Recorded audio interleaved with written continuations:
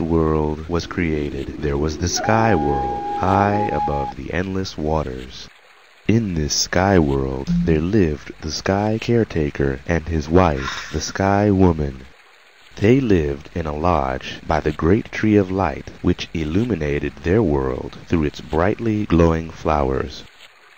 One day a great wind burst through the sky world and ripped the tree of light out of the ground. The light was gone, and all that remained was a vast hole. The sky woman accidentally fell through the hole. She fell for miles and miles, and was about to plunge into the endless waters below when a fish hawk spotted her and caught her in his wings. The woman was too heavy for the hawk, and he started sinking towards the waters.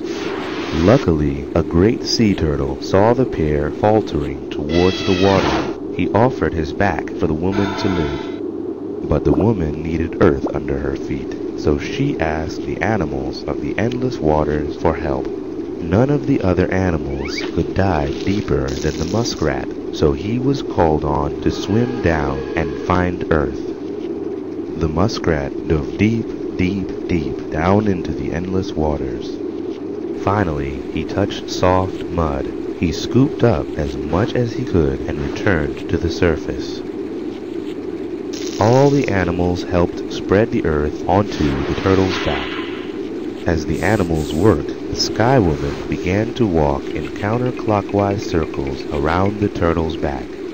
As she walked, the turtle began to grow. The woman walked in larger and larger circles around the turtle's back, and the turtle grew and grew and grew. Finally, the turtle was the size of the earth we know today. Together, the sky woman and the animals built lakes and mountains and forests and vast plains. The woman had a daughter who became the Earth Mother. Earth Mother bore 3 daughters, corn, beans, and squash, and twin sons, the evil-minded flint and the good-minded sapling.